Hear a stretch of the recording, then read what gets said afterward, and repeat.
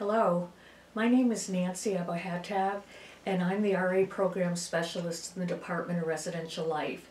I want to thank you for taking your time to apply for the RA position at the STORES campus for next year, 2020-2021.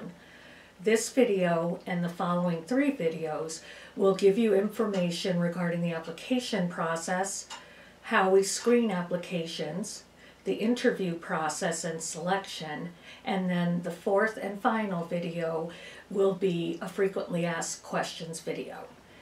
So to start off, what would be important is to go to the Residential Life website, starting with the UConn website, and then go to Residential Life, which is ResLife, one word, reslife.uconn.edu. You will go to the upper right-hand side of the page and click on Employment, and then you'll see the option for Resident Assistant at STORES. In terms of the actual application, you will find a link to the application when you go to the ResLife website. However, you can also access the application on our software, which is called eResLife. The link for eResLife is uconn.ereslife, EREZLIFE.com. When you get to that website, you're going to log in with your net ID, excuse me, and your password. When you get to log in, you will see what's known as your home page or home screen. And an option on that page will state View Available Job Postings. Select View Available Job Postings. You will note that there will be one job that's available, and that will be the 2020-2021 RA job application for STORES. If you scroll further down that same page, you'll note that the due date for that application is December 1st, 2019.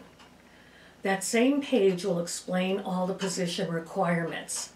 Select the link for 2020-2021 RA job application for STORES.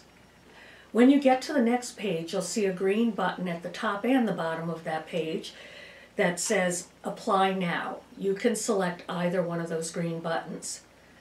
Once you select Apply Now, you will be able to start the application. I'll make a recommendation. When you open the application, look at the questions, type out your answers in a Word document or some other type of word processing document and save it to your electronic device. In that way, if the technology goes down, at least you won't have to start thinking about how to answer the questions again.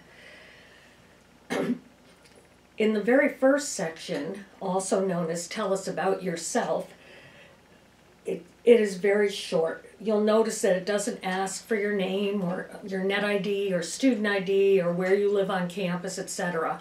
And that's because our housing system software automatically will upload that information into your application for you. The second section, Section B, has approximately 5 questions. Those questions are open-ended and they ask you about your experiences. We're looking at the experiences you have that will be most applicable and transferable to the RA position.